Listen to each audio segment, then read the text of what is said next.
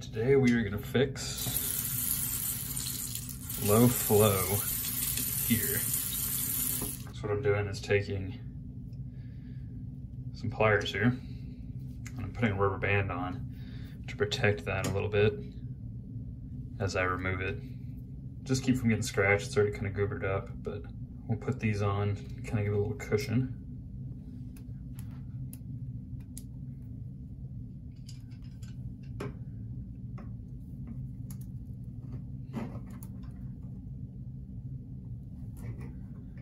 Help if you go the right way.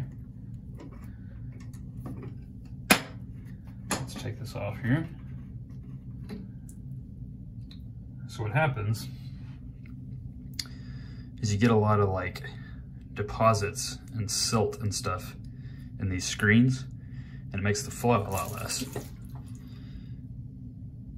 we're gonna clean these out, and then we'll get a lot better flow, and it'll be a lot more aerated because the aerator will be working properly again. So I'm gonna brush this out. You do that just by gently popping it out of there, and you can take these apart actually and kind of rinse them out and get it all cleaned up.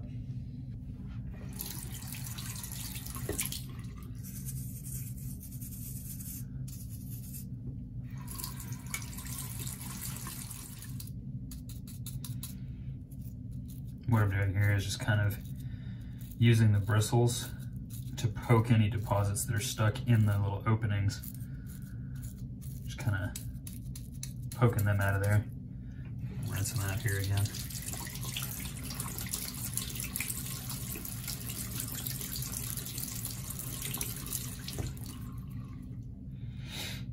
If you want to get real adventurous, you can pop these caps off and clean out in between. I don't think we're gonna do that today because I don't think it needs it.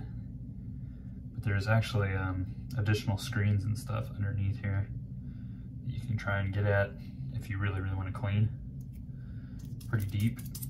Or if you don't even feel like cleaning, you can buy new ones of these at like Home Depot or Lowe's. They're pretty inexpensive. And you just pop them in and then screw it back on. For those that are interested in taking this little cap off, the easiest way to do it is just take your pliers you were using, give it a little squeeze, and it'll pop right off. Now you can use this and brush in here, get any more deposits out, and clear all of the openings. Easy, easy. And you can go on to dissect this even further, but this is looking pretty good. It's looking pretty clear when I hold it up to the light. So I think we might be all right. Might give it a couple more passes here.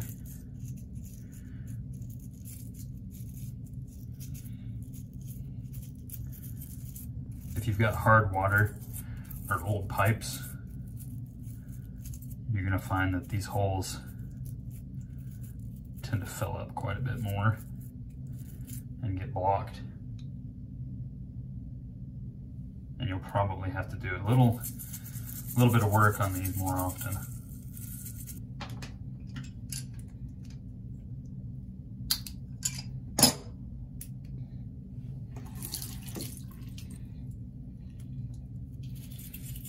You have to be gentle when you're kind of popping that thing apart because they are made out of plastic, so they will tend to kind of break or snap if you squeeze too hard. Some of these little clips will, and you won't be able to put it together, and you'll have to go buy a new one anyway, which kind of defeats the purpose of cleaning it like we're doing. But as you can see, you can take this apart, and there's several layers here. I mean, there's 4 different layers. All that's meant to catch deposits and stuff from your pipes primarily. Stuff, larger solids coming through. Keep that from getting in your water. These are looking pretty good. We'll give them a quick rinse.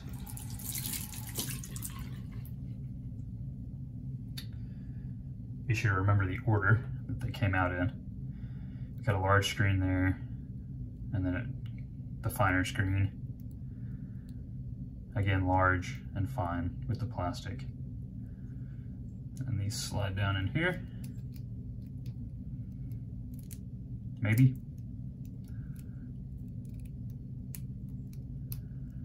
We might have bent them a little bit when we did the squeeze.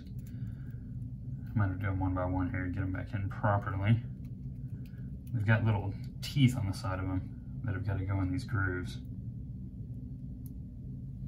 I don't know if you want to see what I'm talking about. There's the little teeth and there's little channels on the side of this you got to get that into.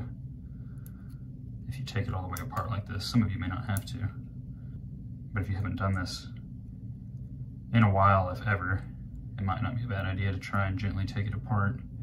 Now, if you've got a real old one, it may come apart on you when you try to do this if it's real old.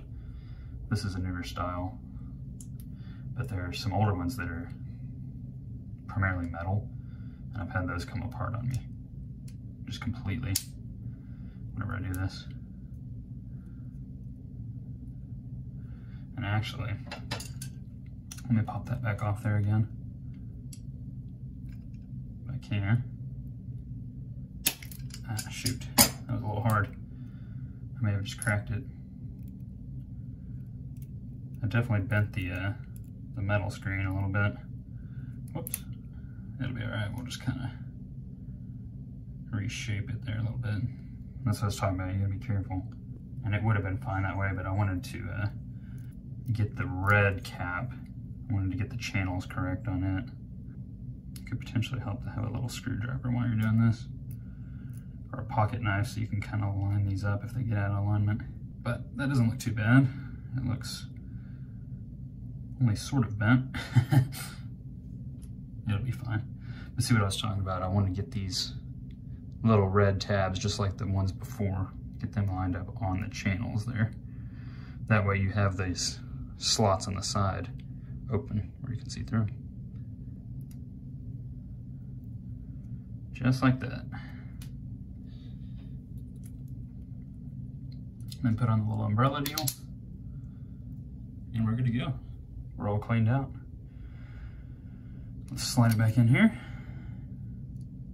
There's the finished deal, and then tighten it back on. Hopefully we get better flow. All right, it's tight. One of my rubber bands came off, but that's all right. There we go. It's flowing much smoother. I've actually got that side of the valve turned pretty low, so that's why that one's low. That one's just about right. And you see it's a nice, smooth water column again, because we fixed that aerator. So, quick fix for you guys. If you're having some like weird sputtery kind of water right here, or low flow, check that out first. That can sometimes be a big issue.